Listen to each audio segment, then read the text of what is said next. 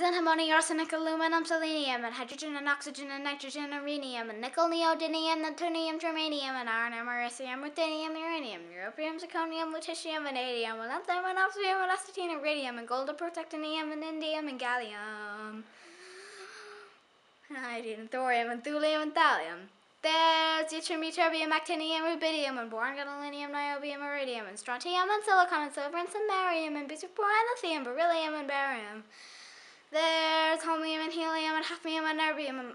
and phosphorus, and francium, and fluorine, and terbium, and manganese, and mercury, and molybdenum, magnesium, dysprosium, and scandium, and cerium, and cesium, and lamperciodinium, and platinum, plutonium, palladium, potassium, potassium, polonium, and tantalum, technetium, titanium, tellurium,